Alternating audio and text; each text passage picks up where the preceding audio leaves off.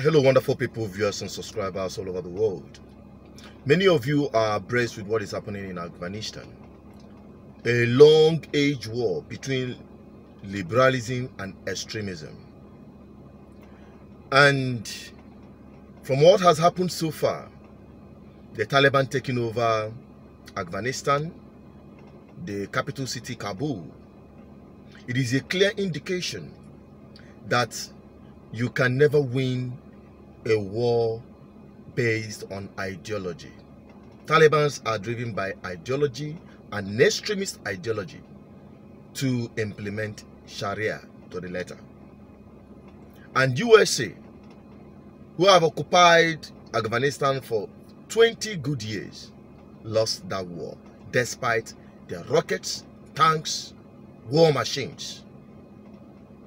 And I must tell you, just like the Afghanistan Taliban made a clear statement that it is not just about Afghanistan, they are spreading to the rest of the world. This is a sight I honestly thought I would never see. Scores of Taliban fighters, and just behind us, the U.S. Embassy compound. Some carry American weapons. They tell us they're here to maintain law and order. Everything is under control. Everything will be fine, the commander says. Nobody should worry. What's your message to America right now? America already spent enough time in Afghanistan. They need to leave, he tells us. They already lost lots of lives and lots of money. It's our belief that one day Mujahideen will have victory and Islamic law will come not to just Afghanistan, but all over the world. We are not in a hurry. We believe it will come one day. Jihad will not end until the last day. You heard him right. They are spreading to the rest of the world, especially Africa, particularly Nigeria. And in no distant time, if care is not taken, what happened in Afghanistan will happen here in Nigeria. It is already happening. They've got their foot soldiers in Nigeria and many African countries driving and fighting the same war based on the same ideology to implement Sharia to each letter. And like I said, if care is not taken, the entire Nigeria will fall under the same way the Taliban took over the Afghanistan. And what must we do if we must end the encroachment or the spread of this extremist ideology, not just in Nigeria but across the globe, is to fight it with ideological based war.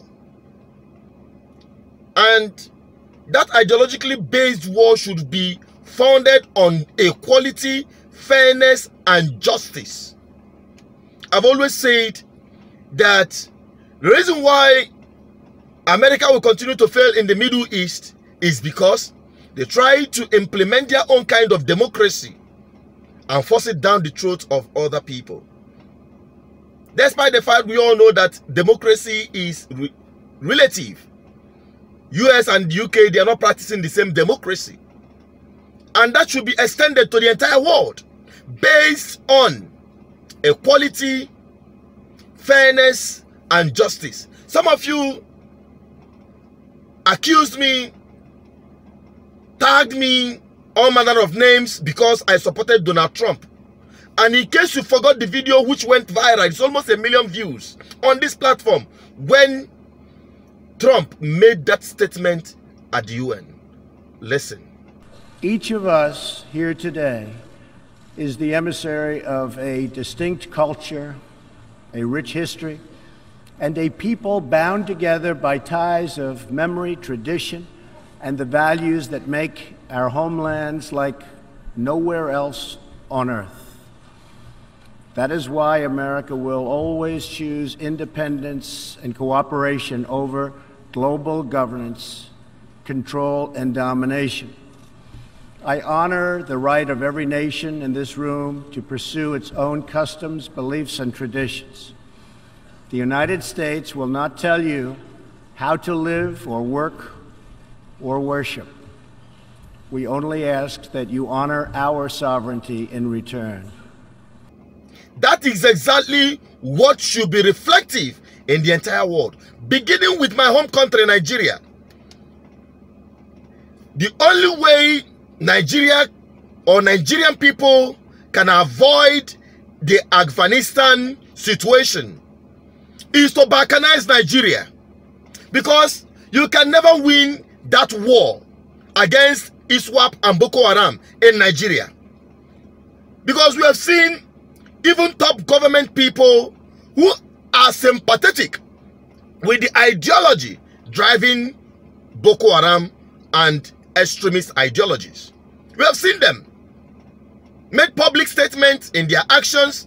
Even some military personnel share the same ideological feeling based on their religious sentiment. And that is why it is impossible to win this war with bombs and bullets. So you should stop wasting your resources, lives, and your time in using bombs to combat these people. The only thing to implement is ideologically based war, which the Biafran people are at the front burner.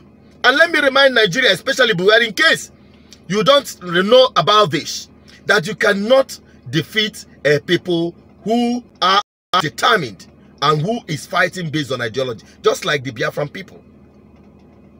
And Biafra represents equity, justice, and fairness for everyone. Self-determination. Let everyone govern themselves according to their will, according to their aspiration, according to their tradition, according to their norms and values. You don't impose foreign system on a people and expect them to just relax and follow you like goats. Nobody is just that dumb. People will always resist. And that is why you just have to join me on the live program tonight. I'm sorry we wanted to bring this program yesterday, but because of some forces who have been attacking our system remotely, removed or truncated our audio, that people can no longer hear what we're saying. We just have to reschedule for tonight. So join me 6 p.m. as I bring Abdul Aziz, the spokesman of Northern Coalition, and Barrister Emeka Emekesiri, the chairman of Movement of Biafrans in Nigeria. Let us talk about it before Nigeria will become another Afghanistan in Africa. The best thing to do is to balkanize peacefully. Let everyone go and nurture, go and strive, go and develop at their own pace based on their norms and values. You cannot force people who cannot coexist, who do not have any meeting point. You cannot force them to cohabit. That is why Nigeria had never worked. That is why Nigeria is not working. And that is why Nigeria will never work. And some of the updates coming from Afghanistan, you can go to my personal YouTube channel where I publish raw content. You know, this platform is really being monitored. So whatever raw materials, especially sensitive ones, I publish it on my private YouTube channel, that is Asozo Blog. So you can use the link or search for it, Asozo Blog. You'll be seeing all these updates there. Subscribe there, and I tell you, on this platform, BVI Channel 1, we are determined to open up the eyes of the people and open up the eyes of our people to rise up to the occasion before it is too late. I'm signing out. Amasu Chinedu Peters. See you this evening, 6 p.m. is the time. BVI Channel 1 is the platform. I'm signing out. Don't forget to subscribe, like, and share. Drop your comment. Let me have your opinion. Stay safe. Bye-bye.